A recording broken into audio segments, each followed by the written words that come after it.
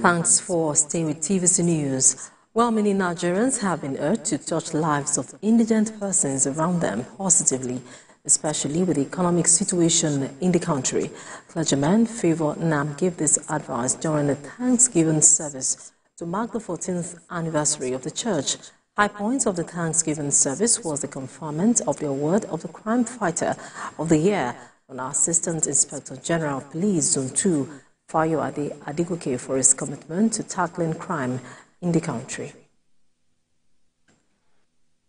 Like people were asking, how did it happen with the economic meltdown? How were we able to spend and to make a lot of these sacrifices?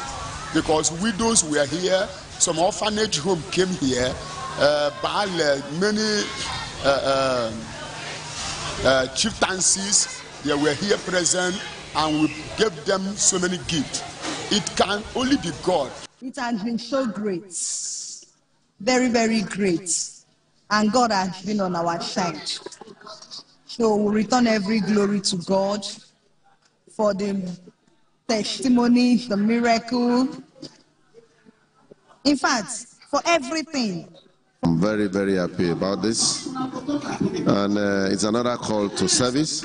It's another call that there is need to work harder, more hard work, because it is not over yet. We still have to continue to work hard to make sure that our general environment, our general area is peaceful. Ogun State Government and the Hague Institute for Innovation